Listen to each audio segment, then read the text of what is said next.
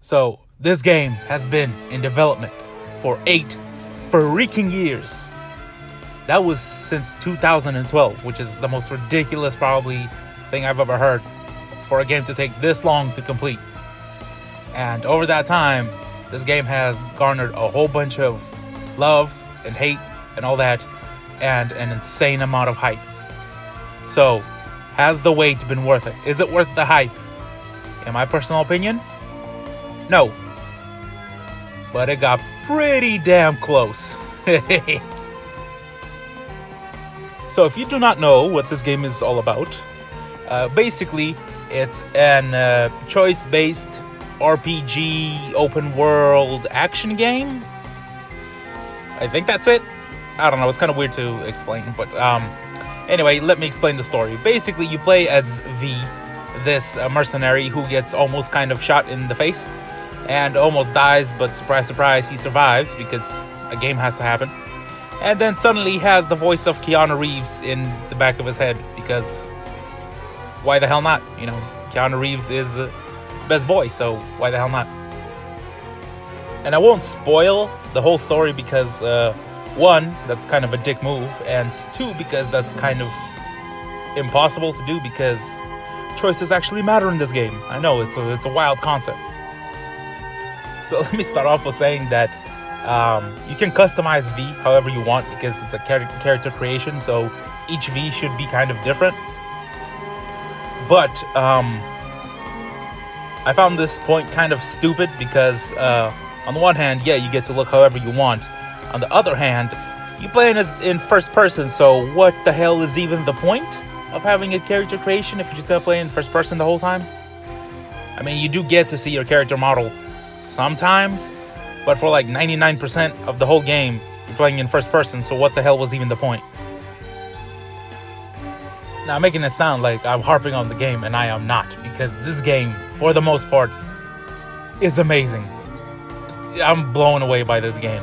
Visually, it is just freaking spectacular. I couldn't be happier. I don't really know how well this game will run on the consoles because I played it on PC because, you know, consoles aren't allowed for some reason, which was weird, but, you know, it's a thing.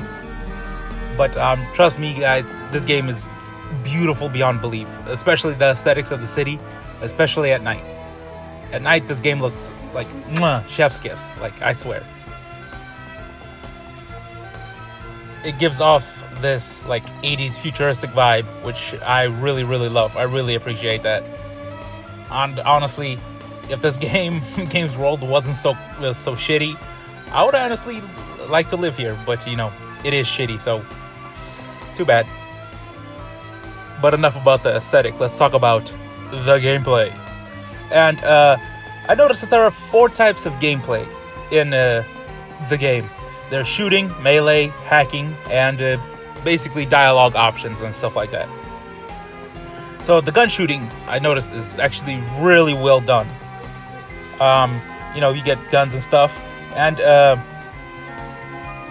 you know, you can customize your guns. Each gun is different. Each bullet can have a different effect. Like, you can shoot somebody and it can track them, and different bullets can shoot through walls, stuff like that. You know, gunplay is actually really solid. I actually really enjoy it. However, I noticed that some enemies can be bullet sponges, so that's kind of a meh, it's kind of a moot point, but you know, gunplay feels amazing to use. Let's just go with that. Right now, the melee is also pretty good, and in this game, you could just straight up pick up a katana, pretend you're a ninja, and just go slashing people right in the face, and nobody can stop you. Although I can say that using the sword in the beginning can be a little bit difficult, but you know, if you put more perks into it, it's gonna become smooth like butter, baby. So now let's get into the hacking. So the hacking, I didn't really use as much because it wasn't really a required thing to do, if that makes any sense. Basically, the hacking is fun, though, I'm not gonna lie. So basically, every single person in the future of 2077 is kind of cybernetic in some way or another. So basically, what you can do is hack into not only the environment, but into people as well. So if you use hacking, you could just kind of slow down time, and you can control the environment because, you know, everything's electronic. And then you can also, you know, blind your enemies and turn off their eyes, because why the hell not? Because cybernetics and stuff. And that is really fun to use, but it's not integral, if that makes any sense. So I mentioned earlier that this game was an RPG. That's because it is.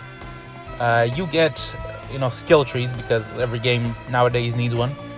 And you could, as you progress through the game, doing whatever it is you need to do, you get points, and then you use those points to put into skills and onto which build that you want to play as. Do you want to play stealthily? Do you want to go in guns blazing? Do you want to like try something else? Do you want to do melee only? You could put your skills into that, and that's how you can play. It's a different build. You could customize it however you want, and I really appreciate that. Thank you, game. And I really want to talk about the city itself, Night City, because the city itself almost feels like a character in itself. You go in there and everything feels lived in. It feels alive. Even if you're not there, it feels like the city is still churning. Everything keeps going. You know, you're not the center. You're just a piece of the puzzle. And especially the NPCs, because the NPCs are really like entertaining and stuff. And depending on what you do, you can impact like the NPCs in different ways. And I know I haven't mentioned this, but this game is beautiful, especially the city, because the city feels lived in and it feels beautiful, but also run down and kind of crappy. And that is just probably the best part. And the NPCs, right? I mentioned that. So probably the best thing about this game are actually the side quests, if you can believe it, because the side quests, the more you do them, the more it impacts the story. And you can talk to a character, right? And depending on what you tell him, he can show up at the end of the game, or he can just not show up at all. It all depends on what you do in these side missions. The side missions are very important, and they should not be overlooked. And what I like about this the most is the fact that what you do in the side missions actually impacts the main story and can change the ending, which I found like friggin' phenomenal. Because and I shouldn't, because at this point I think that should be probably an implementation that all games should have, but for some reason they don't, and this game does, and I really appreciate that. And this game is huge. Night City is huge. I'm not saying that as a buzzword, I'm saying that because it's true. The city is massive, and it'll probably take you multiple playthroughs just to like see everything.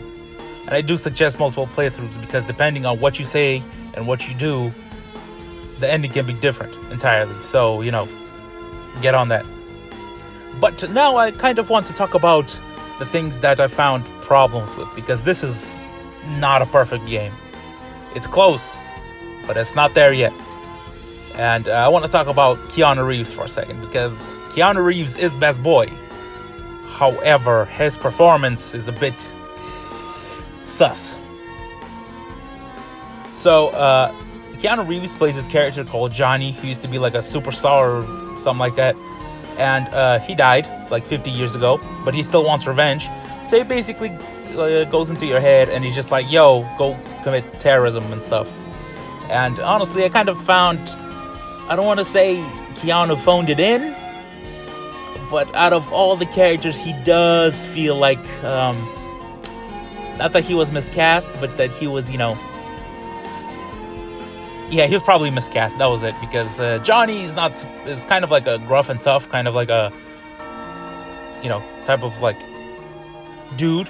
But Keanu is not that. Keanu's best boy, and his performance felt really off to me. Everybody else, however, everybody else was fine, to be honest. Now let's get into gameplay. Gameplay wise, everything is mostly fine except for the driving. The driving is ass in this game. I don't know what is up with the driving, but it is really annoying to drive. It feels like, especially when you're trying to do a sharp turn, like good luck with that, because it is driving in this game is difficult. Okay, it is not good, and it shouldn't really be that. You guys should probably get on that and fix it. So what I also found to be completely like useless was crafting. Crafting in this game, I don't know, maybe I played it wrong or something, but I found it completely useless, because to create something, you need to collect materials, which are freaking everywhere. But as soon as you start to create stuff, you find something better on the ground just laying there. So what is even the point of crafting at that point? You get what I mean?